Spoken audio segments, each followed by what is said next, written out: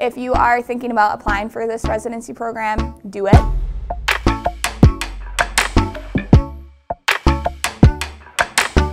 Every day I get to see new patients and different medical conditions, and I get to learn something new every day. I am originally from Waukesha, Wisconsin. Last summer I had a clinical rotation here. I fell in love with the practice. All the staff throughout all the clinics I think are very welcoming and very personable.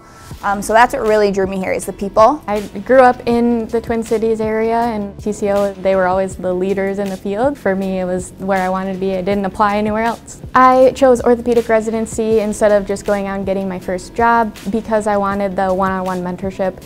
I wanted the extra time to learn how to treat people and treat people well from people that are already in the field and already know what they're doing. And then just having the extra time to learn and refine skills that we don't get to spend a ton of time on in school. We go over x-rays, MRIs, all kind of imaging. I've learned more from them than I have in like all of my years of school. And then along with the mentors, like we get road shows, so we get to see a lot of different clinical specialists, which I think isn't always the case at other residency programs. And you know, we learn their clinical pearls and what works for them, and kind of it expedites our knowledge because they've gone through that growing process. TCO is always pushing people to be their best, and this residency has helped me fast track my specialization in orthopedics by guaranteeing that I get to see a wide variety of patients, and so then especially for the boards I have a personal memory with that type of condition instead of just reading it and learning it from the book.